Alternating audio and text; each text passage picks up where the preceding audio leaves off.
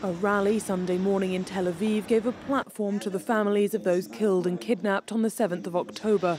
This man's daughter was among those Israelis killed at a music festival. There are 136 hostages and captives. We are waiting for them all. Every second that passes, they were kidnapped because the state failed, because we failed, and now we, the state, must do everything to release them. Although some Israelis say their government is not doing enough, the death toll from bombings in the Gaza Strip has climbed above 23,000.